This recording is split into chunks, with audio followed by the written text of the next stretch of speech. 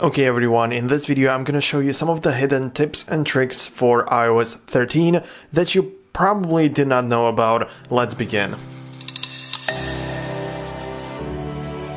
What you can also do is to leave a comment if you already know about these things, and if you do, I'm really glad because you can use iOS 13 in a good and a productive way, but if you don't, then you probably find it useful. And I'm doing this video because some of my friends and people who I know that use iOS 13 have no idea about it, so I decided to compile it into one video, but now let's finally get started. So the first trick is actually going to make your life a lot easier, and it's gonna make sure that your scrolling behavior is going to change after this. So whenever you go to the settings or somewhere where you need to scroll, you can see that if you zoom it like that, or if you move your thumb, you move your finger, you can see that we have the scrolling bar right here, which indicates where in the page you are and how much is left till you get to the end of the site. You can see it right here. You can see this is the scrolling bar. But what you can do right now is to simply haptic touch it. It means just long pressing it. It's the substitute for 3D touch. But anyways, you need to long press it. You get a haptic feedback, and now you can move your finger up to down and scroll very quickly. You can get to the bottom of the page, you can get to the top. Everything is so smooth and everything works really well. But it doesn't only work in the settings, it doesn't only work in the native apps, it works pretty much everywhere where the scrolling bar is available. But if you cannot see it, you have to scroll a little bit at first to trigger it, to make it show up, and then you can just grab it by holding on it. Of course, on the iPhone 11 Pro we don't have the 3D touch anymore, so you haptic touch it and you can actually move very quickly. By the way, if you guys are new here on this channel, if this video is the first thing that you have seen from my channel, and if you don't want to miss some future updates, future videos regarding Apple, iPhone, iPads, Apple Watches, software updates and stuff like that, then definitely smash the subscribe button as hard as you can. It's free, of course, and it's just gonna make you and keep you updated, and you will know everything what's going on. So let's just continue with the video. So let's move on to the tip number 2. If you are in Safari, you know that if you hold down to this icon, the menu tabs, you get the option to go to the new one, to go to a private one, and to close them all, so you can see the exact number. But this is not new in iOS 13, it has been here. But if you want to manage your tabs a lot more effectively, I would say, then you need to turn on the settings and turn on the option in the settings for Safari. So make sure you find it, and within the settings you are able to pick and choose, specify how long the tabs in Safari should be open. So you can say that after some time period, the tabs are going to be automatically removed and closed. I'm not sure if you can actually see it, but it's called close tabs, and if you click on it you can choose it to be manual, so they don't close by themselves. They can close after 1 day, after 1 week, or after 1 month. This is how I choose it to be, and this is very useful. Of course, the Safari in general, there are many new and cool features and changes in here. There are more options, and you can specifically choose some settings for a specific website. You can say that if I open this specific website, I want this behavior. I want to have a desktop version immediately. I want to go to the reader mode. I mean, it's very useful. The iOS 13 was really focused on these kind of smaller changes as well. They didn't really advertise it or didn't really say it when they were releasing the iOS 13, but it's full of these kind of little changes. There is one feature that was specifically part of the Android, and it was kind of shame that Apple doesn't really have it, and it's the ability to go from here right to the Wi-Fi settings. So right now you can actually turn it on and off. Actually, you can't, because it only disconnects you, but if you hold down to it, I mean, you have to do the 3D or haptic touch.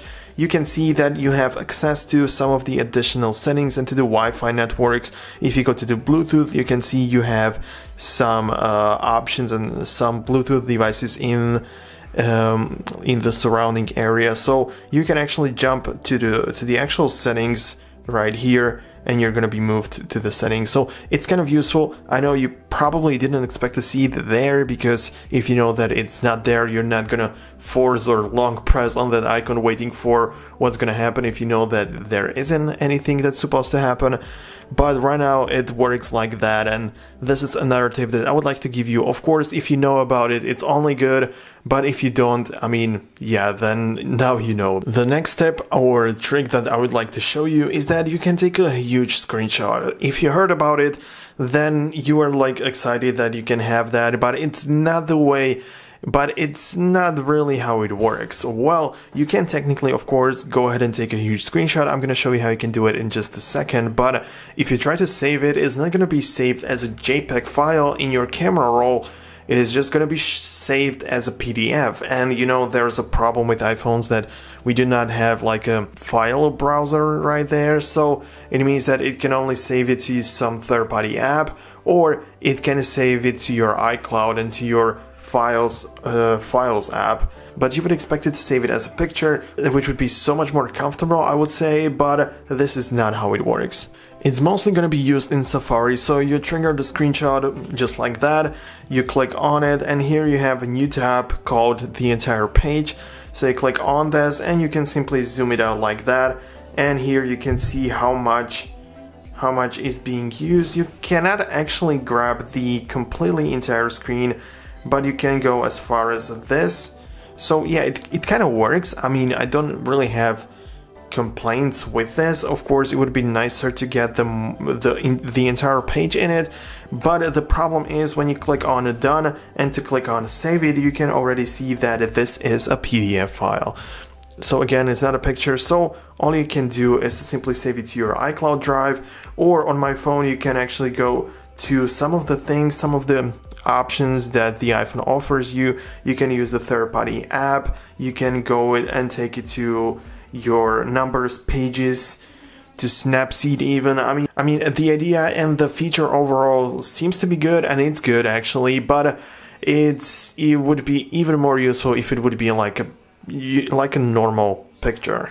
Are you okay with the fact that this is a PDF? Oh, let me know down below in the comments. I just really want to know what you guys think. But this is kind of counterintuitive, because on the iOS 12 you can click on the share icon, and there you have a specific tab which is going to, if you click it, and it says create PDF, and if you click it, it just creates a PDF for you, and it's the same thing, with the difference that you can save the entire page, whereas now if you take a screenshot, as you can see, you only get to the half of it, so it's kind of annoying, and I have no idea why it works like that. Of course, it seems to be kind of a step back when it comes to saving websites as PDFs, but in the other apps, for example, in the messages, if you want to save the entire conversation or some other things, then it may be useful because the screenshots work everywhere. Okay, and the last ever feature in this video is something that isn't like really something that you will turn on and see immediately, but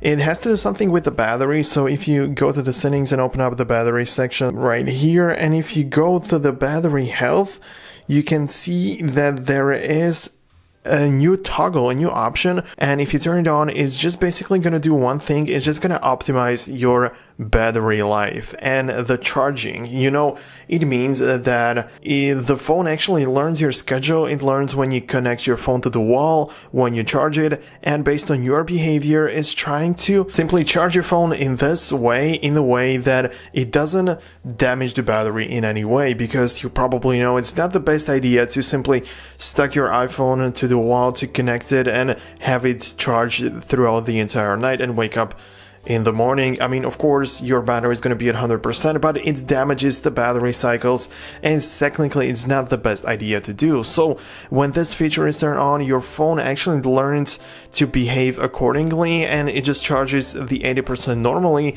and the remaining 20% are going to be charged based on you, based on your behavior. So it knows when you are supposed to wake up, so it's just going to just stretch it out, and it's not gonna just blast it all to your battery, and of course it's not gonna damage it. So it's a nice feature, it's a nice touch. I really think that you should take a look at it. It's something that every iOS 13 user should simply turn on because we don't want to damage our batteries. But this is pretty much the end of this video. If you, like I said, if you found some of these helpful, then leave a like on this video, and if you know about some of these already, then let me know which are not new for you. Let me know which are the features that you already use. So I'm really excited to see what you guys leave in the comments. So subscribe for more videos in the future, and see you guys later in the next one. Peace out.